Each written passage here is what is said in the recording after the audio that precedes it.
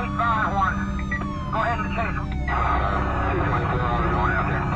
August 1987, early morning. Sid Gravel, a constable with the Ottawa Police, pursues two suspects in an armed robbery. We approach the vehicle, shouting at them, "Show us your hands, show us your hands." Suddenly, one of the suspects shows up standing in front of the car, and he's looking over his shoulder at me as I'm yelling at him to show me his hands. But he's got his right hand in the front, and I can't see. And I'm yelling at him, "Show me your hands, show me your hands." And I still haven't figured out where the gun is or who has the gun or if they each have a gun, because we've got an armed robbery here that just went down.